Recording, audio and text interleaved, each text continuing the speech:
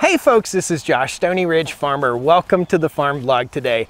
Today we're going to be talking about making an informed purchase decision when buying your first tractor, or if you're thinking about buying a new tractor for your piece of property. We're going to take you around each one of these tractors. We're going to talk about the horsepower, we're going to talk about the features a little bit, and we're going to talk about how to help you make an informed decision when purchasing your first tractor or purchasing a new tractor for your piece of land. Whether you have 2 acres or whether you have 200 acres, we're going to walk you through these tractors. We're going to have some fun today. All right? Stoney Ridge. From Stoney Ridge. Stoney Ridge Farm. So let's start with the extreme first. This is the John Deere 310D. We bought this tractor several months ago and we bought it for a great deal.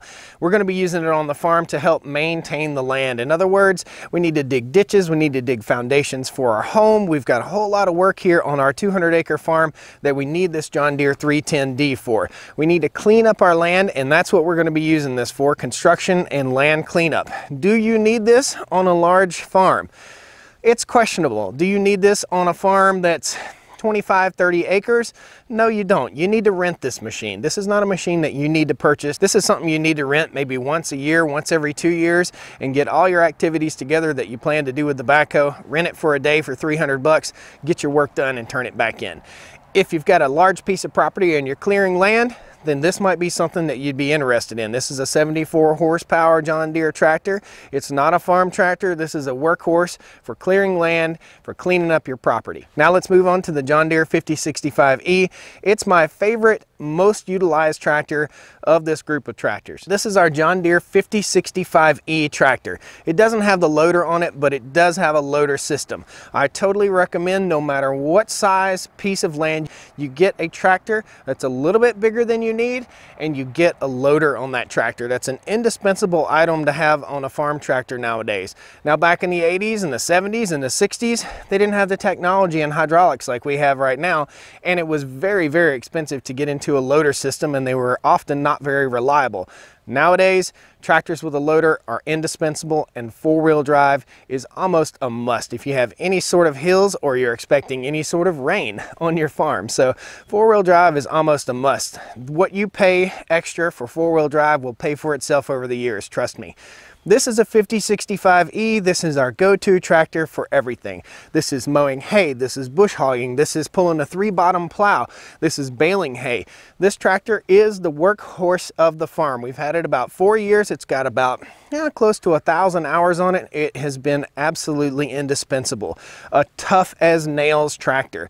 When I get on this thing, I know what I'm getting into, I know what it feels like, and it's just part of me. I really, really like this tractor. Now we have in the neighborhood of 110 acres of open workable land.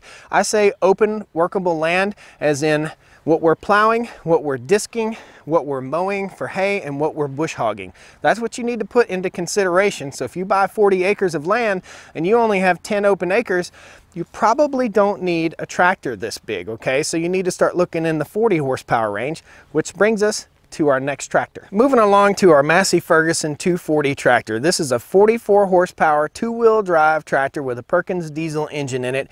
I totally recommend that if you're looking for a tractor, that you look for a diesel powered tractor. That Perkins diesel you really can't go wrong with. Now let's talk a little bit about this tractor, why you should buy it and why you shouldn't buy it. So the 5065 I'm going to say is good for somewhere between 60 to 100 acres of open land, 60 to 120 acres of open land, depending on what you're doing. So depending on if you're pulling big disc harrows or big plows, you might need a bigger tractor if you have 60 to 120 acres of open land. Now for the Massey Ferguson 240, say you have 40 or 50 acres of open land.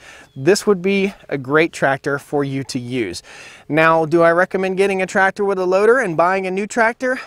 Absolutely. Do I recommend buying a newer model tractor with low hours? Absolutely. This tractor is our second tractor. In other words, I can hook up what I need to this tractor and use it and leave it hooked up all the time, where I'm swapping implements all the time on the John Deere 5065.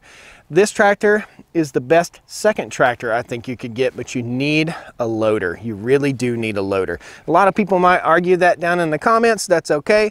Tell me why you don't think you need a loader. Put it down there in the comments. So when you're buying a used tractor, you're looking at the overall condition. You want to make sure that you're getting a good price. You want to make sure that when you buy that tractor, in 5 or 10 years, you can sell that tractor for around about the same price. Don't abuse it, and you don't want one that's abused either. So take care of your equipment. Your equipment will take care of you, and it'll hold its value. Now we're going to move over to my favorite little compact tractor, and this is the Kubota B3350. So let's go check it out. This is the coolest little tractor. It's a Kubota B3350. It's a 33 horsepower four-wheel drive tractor with a loader system on it. This tractor belongs to Everything Attachments. It's a company out of Newton, North Carolina that makes tractor attachments in their custom factory. That's the wicked grapple that goes on the front of this tractor. It's super duper awesome, and on the back is a cultipacker that's made here in the USA in North Carolina, so that's pretty neat. This little tractor is a workhorse, but it's a small workhorse. It leaves a small footprint, meaning that you can get in your yard and you can work around your yard, you can work around your house with this tractor, but it's not a farm tractor, I would say. It's not a tractor that a guy with 50 acres needs to maintain and work and mow his farm. It's a guy with 5 or 10 acres of cleared land that needs to keep it mowed and needs to maintain. It's a guy with a nice big garden that needs to till it up or plow it up.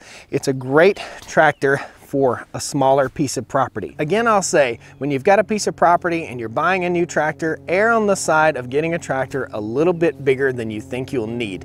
This has been a great tractor for working around the house. Our yard area here is somewhere in the neighborhood of 5 acres. This is my around the house, getting things done tractor.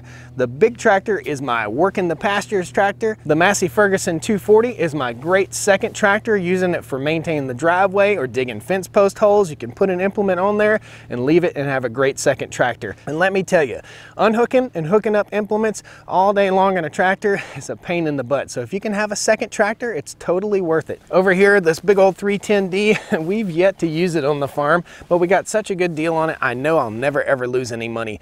The thing about buying a good tractor, either a good used tractor or a good new tractor, is they hold their value very, very well. You might lose a little bit initially as they go off the lot, but if you buy a brand new tractor, you'll always know how it was maintained and how it was cared for. Now let's talk a little bit about pricing. The 310D in this condition has about 2,200 hours. You can probably expect to pay anywhere between $15,000 and $20,000 for it. It's a two-wheel drive model. If it were four-wheel drive, I'd say you'd probably pay $22,000 to $28,000 for it. If it had a cab on it, probably closer to $28,000. The 5065E, brand new, was around $34,000 with the loader system. And we bought a bunch of implements with the tractor. Stick around for a future video. We'll take you around and we'll talk to you about the 3 or 4 most important implements for you to get when you're first starting your homestead or your farm, or you're just buying a piece of property. This little tractor right here, I bought from a neighbor. It had low hours on it, completely restored, beautiful tractor. I know the track record. It has had 2 owners. We paid $8,500 for that tractor, and it'll last us a lifetime. Now this little BX tractor right here, this is a 2014 model. I think you could probably expect to pay somewhere in the neighborhood of $18,000 to $25,000 for this kind of tractor. Brand new, this tractor probably cost $24,000. So you can see over 4 years, this is 2018, over 4 years, you really haven't lost any value in this tractor. They're great, great machines. Guys, I hope this helped you a whole lot in making your decision to purchase your tractor. A few final points I'd like to make are: be sure you buy the tractor that's a little bit bigger than what you think you'll need. You'll never regret that. You'll always regret buying a tractor that's too small. I can tell you that right now. If you're looking at getting a nice used tractor, ask for service records.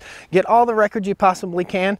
Ask about the previous owners if anybody knows it. If you're buying it from an individual, they should have service records on that tractor. Look for a tractor with a loader, okay? Look for a tractor that you can utilize for many, many, many purposes. This tractor right here, I can mow with it, I can scrape with it, I can dig post holes with it, but I can't lift anything with it. I can't stack round bales with it, I can't move dirt with it. So Think about that. If you're even thinking about composting or growing a garden, you need a tractor with a loader on it. So think about that for sure. The backhoe is kind of an extra. If you've got a large piece of land and you're clearing up some property, you can buy that backhoe, you can use it for 5 years, sell it, and get the same amount of money back out of it as long as you don't break it. Guys, I hope this quick little video has helped put together a few pieces of information you need to have when you're making an informed tractor purchase decision. This is a major purchase, and it's something that really needs to be thought out. This tractor right here is a geared tractor. I prefer a geared tractor when I'm plowing, when I'm disking, when I'm mowing, when I'm baling.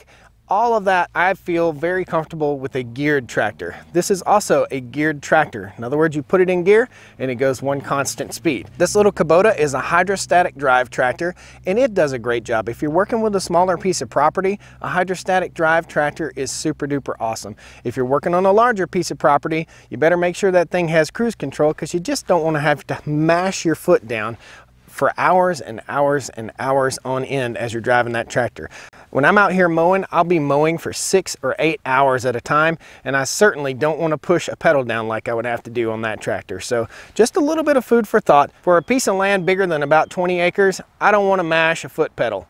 I want to put it in gear and go. If you're cleaning up brush and you're working hard around your house and in your garden, this is a great little tractor. Great second tractor. Perfect farm tractor for anywhere between 60 and 120 acres, and just an awesome digging machine. Guys, thanks a lot. I hope this helped you a whole lot. Don't worry, when you go to the tractor dealer, they won't have a whole lot of information. They expect you to already know what you want when you walk in the door. So maybe this helped.